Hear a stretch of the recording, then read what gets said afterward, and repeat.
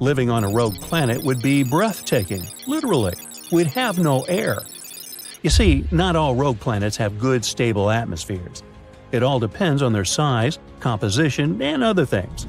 But even if our new home does have an atmosphere, it may be incredibly thin and unstable. We'd have no pretty blue skies or dramatic sunsets to admire. Instead, we'd be staring out into the infinite void of space, where the stars would be brighter than ever before. And forget about weather patterns. Without an atmosphere to create them, we'd have no rain, no snow, and no thunderstorms. And that's just some minor problems. What's worse, the temperature on the planet would be wildly fluctuating, swinging from unbearable heat to unbearable cold.